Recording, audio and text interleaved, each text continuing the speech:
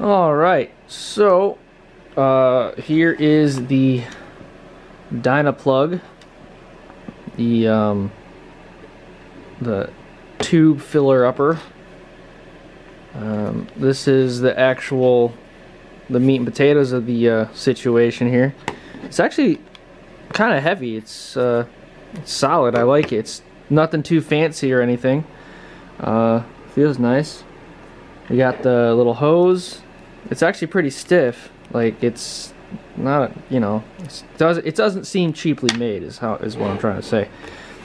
We got our what are these? This is what comes in the box. The SAE cords. That's what comes in there. We got the first one is just a large extension. I'm not sure how long it is. I'm gonna assume 10 feet, but I'll measure it later on and put it on the screen somewhere. We got the SAE cord that has the cigarette lighter. SAE cord that has the alligator clips to plug right onto the battery. Comes with a nice tire gauge. And one of my favorite parts is the battery terminals that you could bolt straight to the battery and then just have this toggle hidden in there. That's what I'm going to put on my Scout, and I'll probably show you in the video. I don't remember if it was like a special or whatever I bought, but everything here came in this, but or I should say came in this box. But when I got it, this also came in. It's a puncture. What is it technically? It's a puncture repair kit for tubeless tires, which I thought was really cool. I didn't even know this thing was gonna come with it. But it comes with some extra heads, so you could shove it in the tire. And yeah, it's actually pretty cool. It opens up. Ugh. And yeah, there's one of the ends.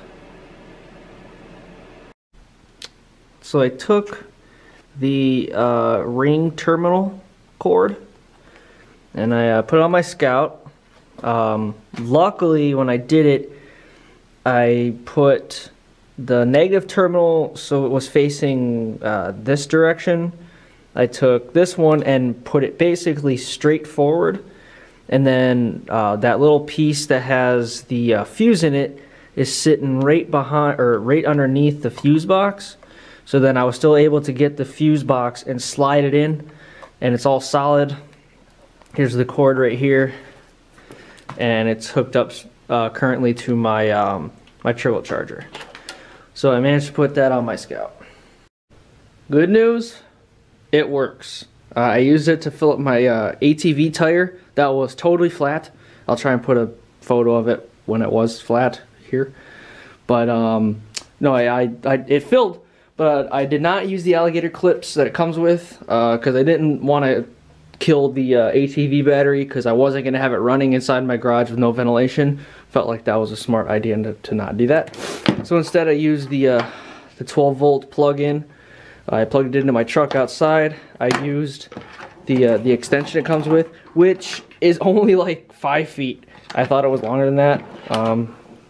Yeah, so it's only like 5 feet long. It still worked pretty well, but this thing actually worked pretty dang well. I was surprised. It only took this thing, I don't know, 30 seconds, not even a minute, to fill that tire completely up. I'm pretty impressed. And having this little gadget right here to plug your PSI reader right there into it while you're filling it, I like that a lot. That is really smart. But yeah, it works. There's really nothing more to say to it. So if you guys have any questions, let me know. And I recommend it. Give it 2 thumbs up, but you can't see my other thumb, so yeah. Alright, so this is my swing arm bag that I have on my Indian Scout bobber. This is meant for a Harley Davidson 1200, I believe. It is the William Max swing arm bag, full leather version off of Amazon. It's like 150 bucks.